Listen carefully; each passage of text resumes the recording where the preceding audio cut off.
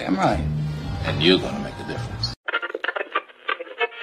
This one comes with a basic sort of digital package. Hey, you can make money off my name, make it, okay?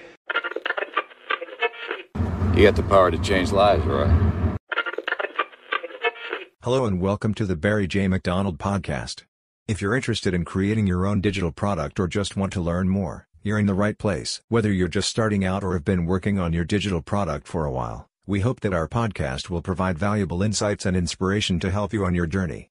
Take it away, Barry. Hi, this is Barry here, and you are very, very welcome to today's podcast episode.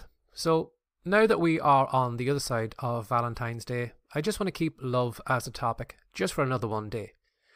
And I want to ask you today, do you love doing what you do?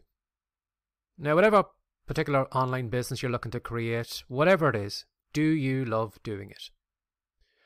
Now, I want you to think about it for a moment and just ask yourself, if you don't love what you do you really think that you will be successful?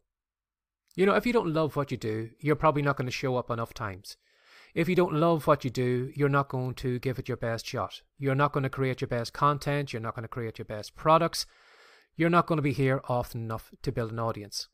And you will find too as well, your audience will subconsciously pick up on a vibe that there's something not quite right about this person. Maybe I shouldn't be following them. I should be following this person over here.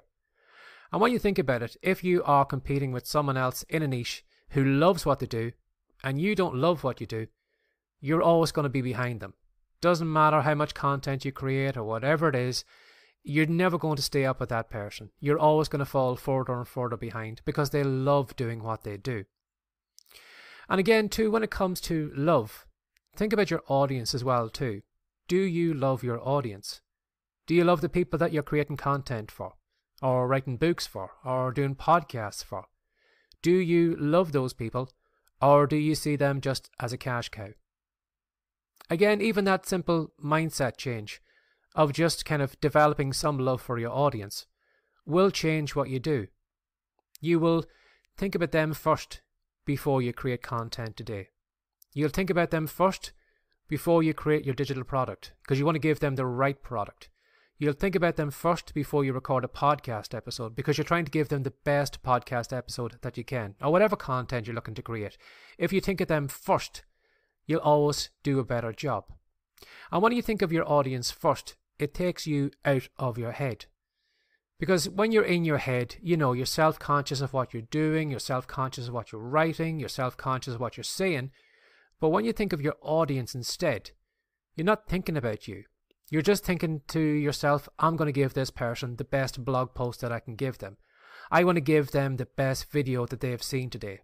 I want to give them a product that just blows their socks off, because I want to give them the best that I can. Now, when you consider that for a moment, how many people online are actually doing that, are really giving the best that they can, loving what they do and loving their audience? Again, you'll probably find the majority of people are just in it for the money, just in it for a quick cash grab the cash and just disappear. But do you really think you're going to be successful long term in that? You know, just to show up, grab the money and disappear. I don't know about you, but I think I would like to be in a business that is, you know, long term, where I'm doing the same things regularly, things that I love doing. So think about that today, whatever you're doing in your business, and just ask yourself, do I love doing this? Because if you don't love doing it, what's the point in doing it? You know, for a lot of us who have come online, it's probably because we had, 9-to-5 crappy jobs where we're underpaid. So do you want to take, that crappy job and transfer it online and actually work in an online job that is probably underpaying you as well and is also a job that you detest? Would you not think you would be better building a business that you enjoy, that you like showing up?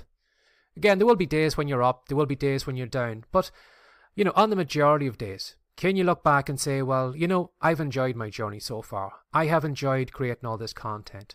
I've enjoyed being here, doing whatever I'm doing right now. And if you haven't, well then maybe it's time to look at doing something else. And again too, maybe if you have lost yourself a little bit, gone a little bit astray, or maybe just your business is just a little bit dull at the moment. Is it because you're looking at your business from your point of view? When's the last time you thought of your audience? When's the last time you thought of maybe developing some love for them, giving them more of what they need? Because you will find that, as I said, it will get you out of your head. You'll probably create better content today. You'll probably make better products. You will show up more often. There'll be more of you in your content because you're putting more of yourself in here, because you are trying to help your audience, because you love your audience. Now that might sound a little bit tacky and it might seem maybe a little bit uncomfortable at the start, but the more you kind of, think along those lines, you will develop a love for the people that you show up to do, and you'll find that you'll love doing what you do. So if you don't love what you do, what's the point in doing it? Have a lovely day. Bye-bye. Discover how to finally make money while you sleep. Click on the link in the show notes now for your free copy of Digital Cash. Thanks for listening, and we'll see you in the next episode.